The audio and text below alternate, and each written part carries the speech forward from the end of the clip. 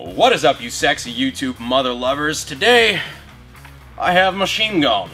This is one of the new shop toys. I actually just had an M92 PAP just laying around for a while. Wasn't doing anything with it.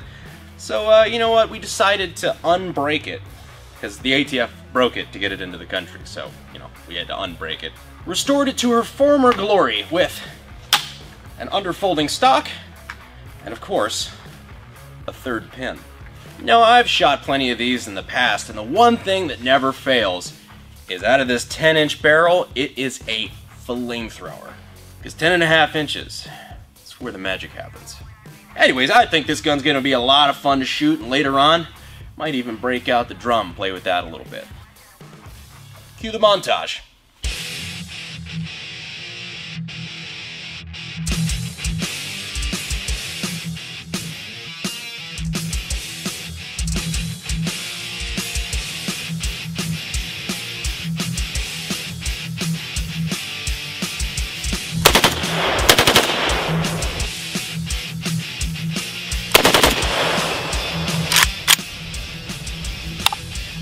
Party on, Garth.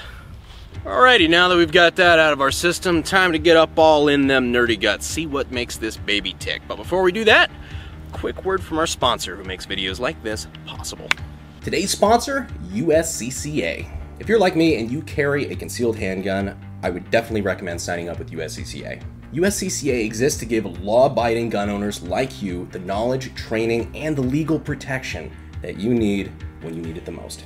A self-defense situation is not a place that you want to get caught unprepared. So I'm going to go ahead and leave the links in the description and in the pinned comment where you can check out USCCA. We appreciate their support of the channel. Back to the range. All right, first, let's unload, show clear. Funny little aside about this one, the way that this was made, because this is one of the commercial import M92s from Zastava. Zastava, something like that. Sue me, I wasn't born in Serbia. But because of that, the selector stop plate here is actually a little longer. I don't know why they do that, but they do. So this gun is capable of being semi-auto, but as long as that plate is there, this is a full auto only gun. So this is either on-safe or it is a fucking machine gun. Aside from the underfolder, that really is kind of what sets this apart, and the caliber, of course, 7.62x39, this really does look like a crank. There's a couple reasons for that. One, booster, the beefy gas block, front sight block combo, shorty barrel with a shorter gas system, and the hinged top cover, which I think is just the coolest thing. Yeah, when it wants to stay open. This right here, you don't have to take your dust cover off. It's actually pinned in place. And you have access to all of the meat and potatoes of your gun. So, taking this apart, you got your recoil spring here, your bolt carrier, your bolt, and you see, as you see, the gas piston there is a little bit shorter than the standard AK. Got a little bit of a shorter gas system just because a typical AK is a 16-inch barrel. This one's only like, I think, a 10.5, 10 1/4, something like that. Internals, fire control group, looks exactly the same as your run-of-the-mill fire control group, except for the auto sear that is there. We can do that. I'm a 07 FFL SOT.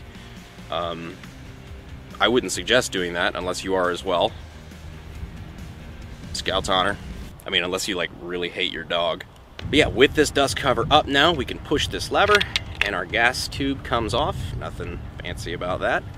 And yeah, that's pretty much the entirely field strip gun. Very, very simple. Just like all things should be. Gas tube back on, bolt carrier group back in, recoil spring back in,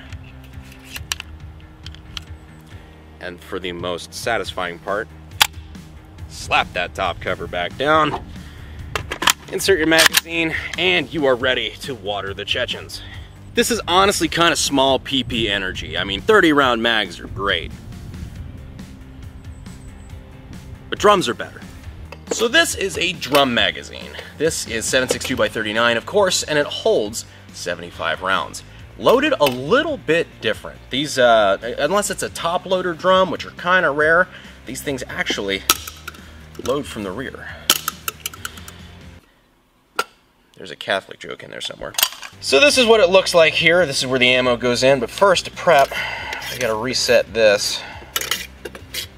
This This is the follower there.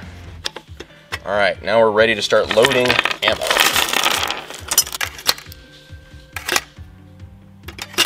This is going to take a while. So this is about 75-ish rounds of 7.62 x 39, or as it's known in 2021, my retirement plan. But now that we have this fully loaded, we're going to go ahead and close this up top. Shut the clamps, and now we have to wind this baby up. So you grab this little tab here, and we just start spinning. There's a certain amount of clicks you need to go to. I just click until you can feel it bottom out. Is that the right way to do it? I don't know, but it's worked pretty well so far. Ah, there it is. That feels like it's going to start breaking, so let's go ahead and stop. But while I was winding it, I'm putting spring tension on this so that while it's firing, that spring tension is slowly going to be released in the form of feeding these rounds. And as it spins, that little mechanism inside spins, the nose of the bullets actually follow a track on the back side, or the front side of the drum, which is super cool. It's just a really weird design, but it usually works. Usually. So now we've gotten to my favorite part, where we mag dump into trash. So out on our berm here, we have 6 bottles of sparkling water, and as a finisher, a 2-liter bottle of Code Red Mountain Dew. It may look like we just raided our pantry for shit that we could shoot at the last minute, but I guarantee you that's not the case. All right, good talk. Alrighty, let it rip.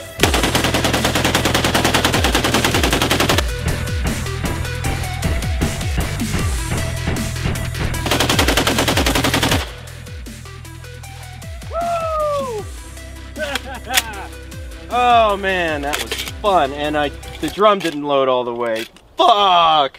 What's even more awkward is we had one survivor. So let's go ahead and take care of that.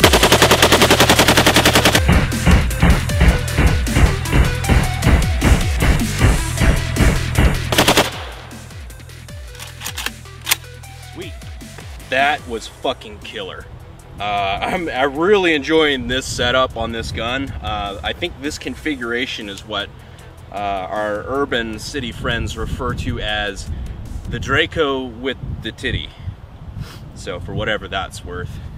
Anyhow, this is just a cool little shot machine gun. You'll probably be seeing more of this in the future, or you may never see it again. I don't know. What do you guys want to see? We're working on some cool shop projects that I think are going to be pretty neat. There's cool traditional machine guns, I guess, and then there's cool weird shit that we're working on, so get a little bit of both coming up. Just tell me if you guys have a project that you'd like to see us work on, let me know. And if you say the AK-50, I will delete this channel. Anyway, guys, I hope you liked this video. Be sure to subscribe and click that notification icon so you can join the hashtag AKG notification squad. Get entered to win cool merch from Bunker Branding. I appreciate it, you guys, and as always, I will see you sexy YouTube mother lovers in the next video. Thanks.